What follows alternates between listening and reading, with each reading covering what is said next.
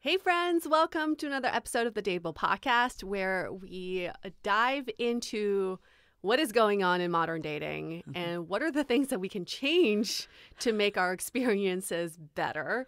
And one of those that we're diving into today is all about microwave relationships. And guess what? We made up that term, so we get credit, okay?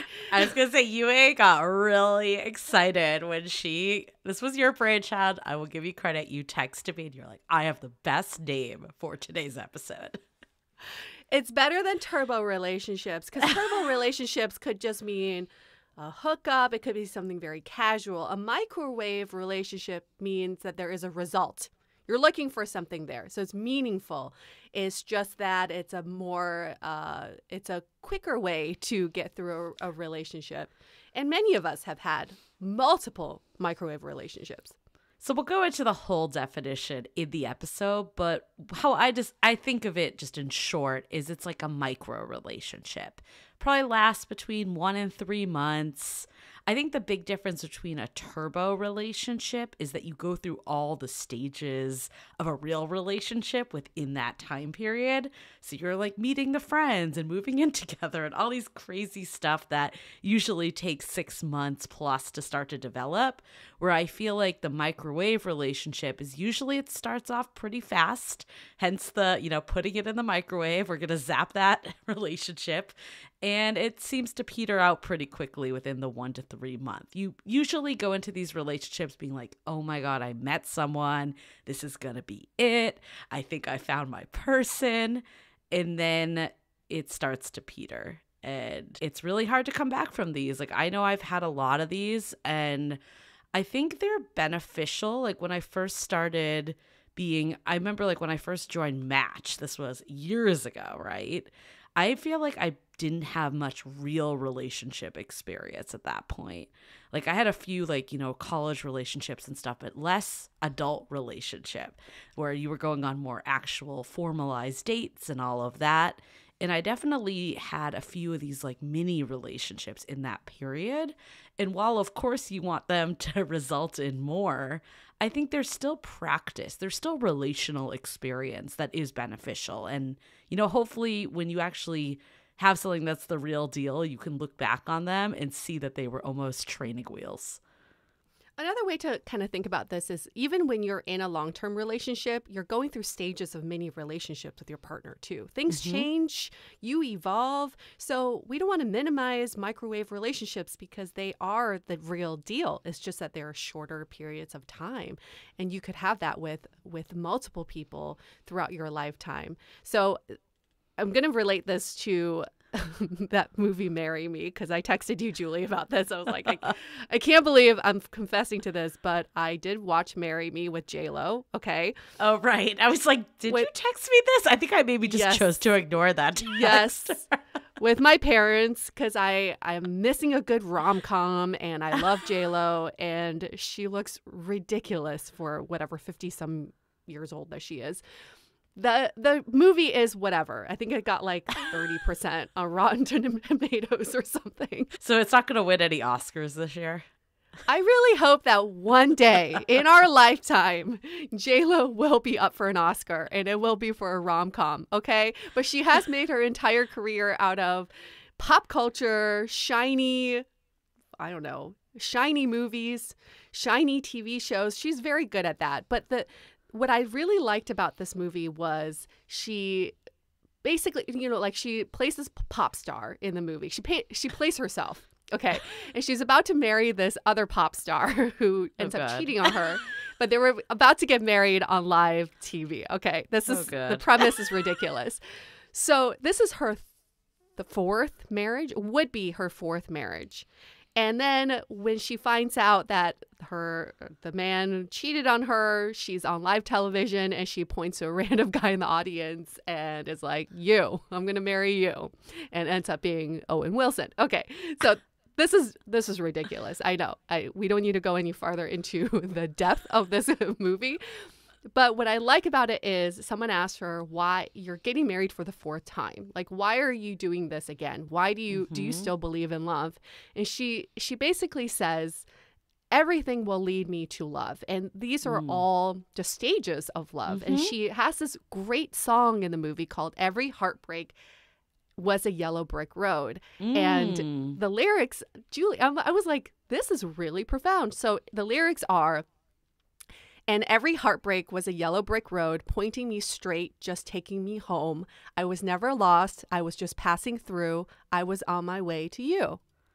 It's beautiful. Is profound. And I think that's why microwave relationships can be good. I mean, clearly the heartbreak in Fallout is not always the best when you're in it.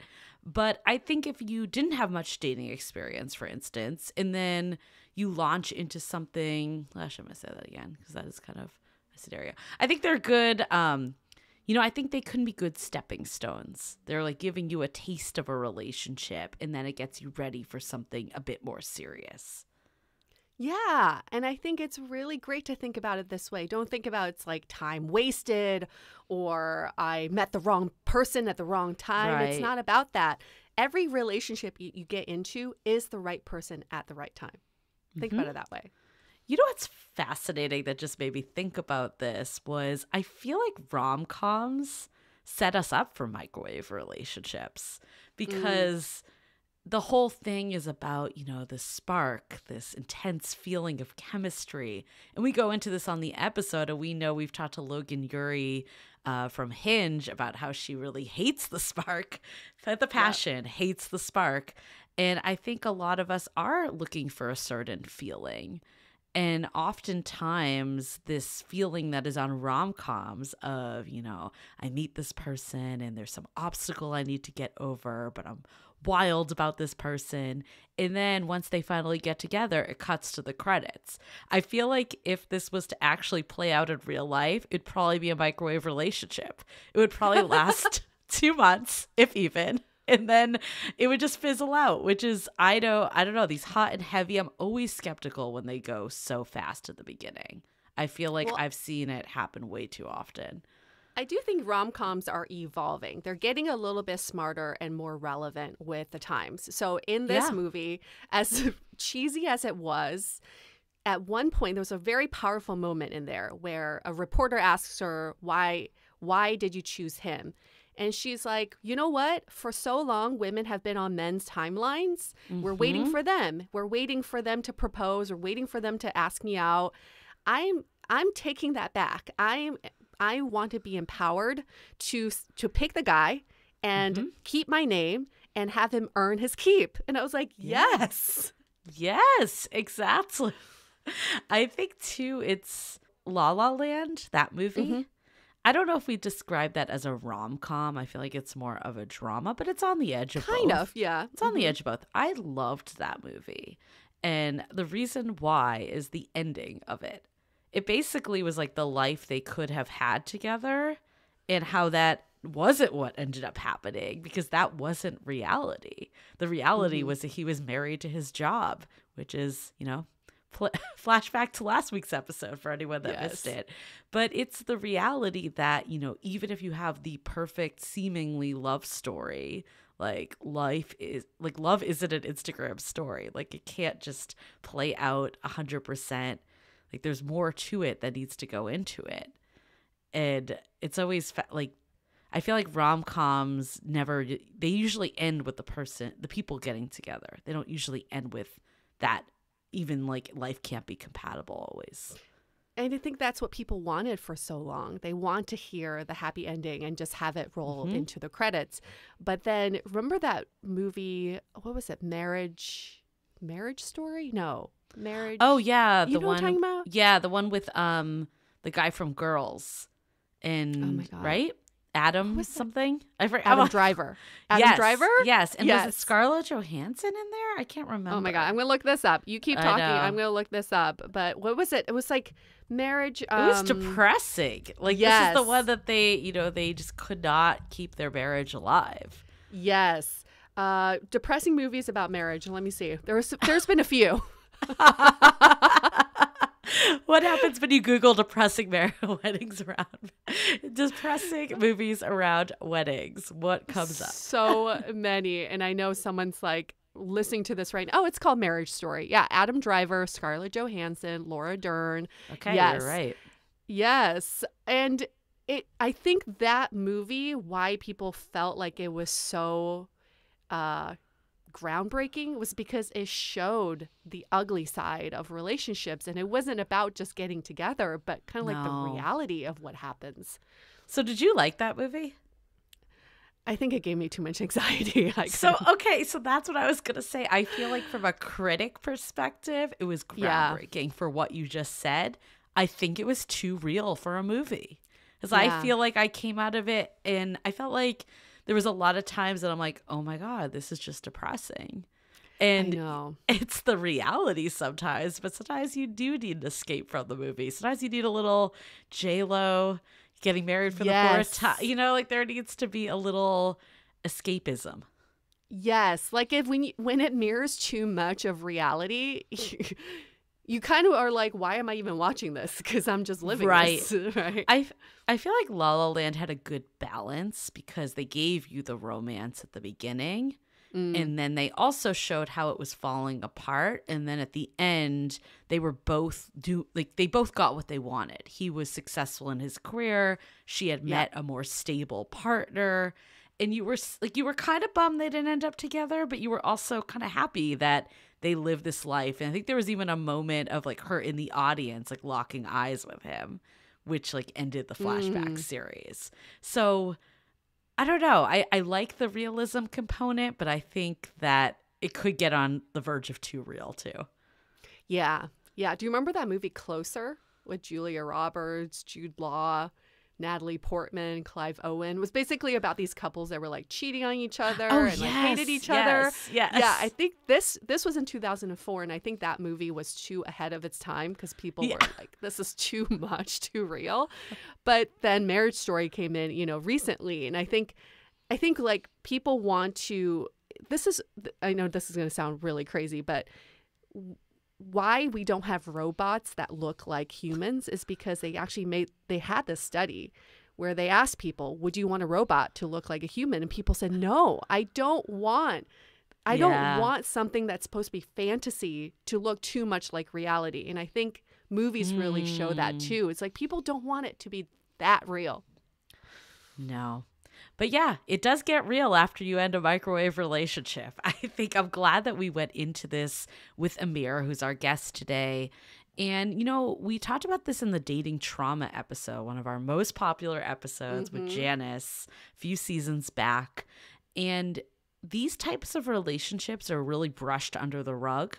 They're almost seen as insignificant a lot of times because your friends and family will be like, well, you guys weren't in a real relationship. Maybe you never defined the relationship. Maybe you didn't even have sex. Like there's so many, like you didn't do this, so it's not real. But it totally undermines the feelings of what happens when you almost get your hopes up that you've met someone amazing and that this life will begin.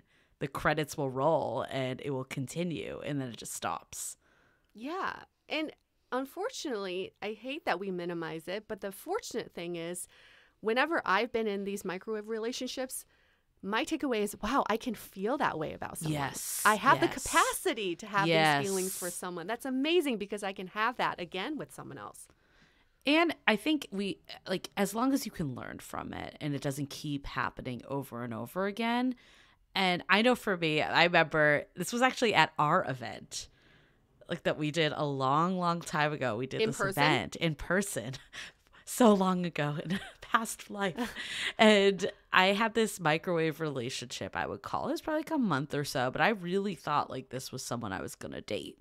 And he ended up ghosting me, which is how a lot of microwave relationships end. Sometimes, there'll be some closure that the person says they're just done. But a lot of times it will be also a ghost.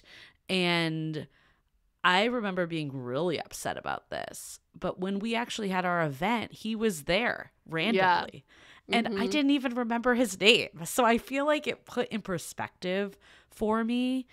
It put in perspective that in the grand scheme of things, what can feel like the end of the world in the moment really ends up not being, especially when you meet someone that's a reciprocal, real, deep relationship that extends beyond the microwave.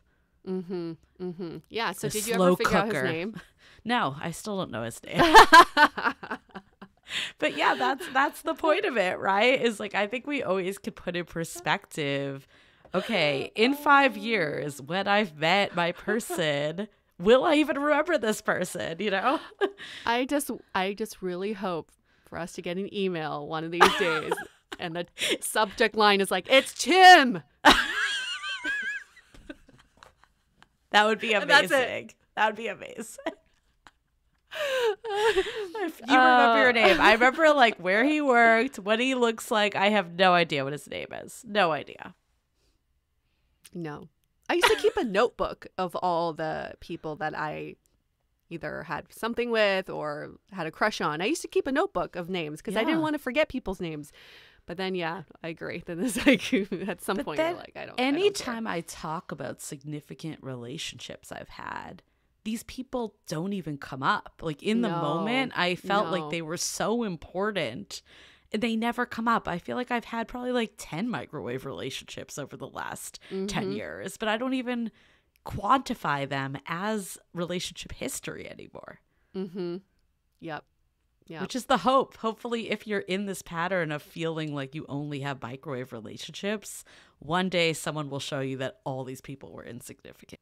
Okay, announcements this week. We'll say, share this with a friend. We haven't said that in a bit, but I feel like we've all been in microwave relationships, whether it's to help someone out in their current state or maybe to help them see how far they've come. I think, you know, even if you are in a serious relationship now or you've been able to like get out of this pattern, this can be a good reminder of the progress you've made. Sometimes it's hard to see the progress we're making, especially if we're not at our end goal, but progress is always happening. So share this with a friend, give us a rating and review on Apple Podcasts, 5 stars, please. It really does help us. So thank you in advance.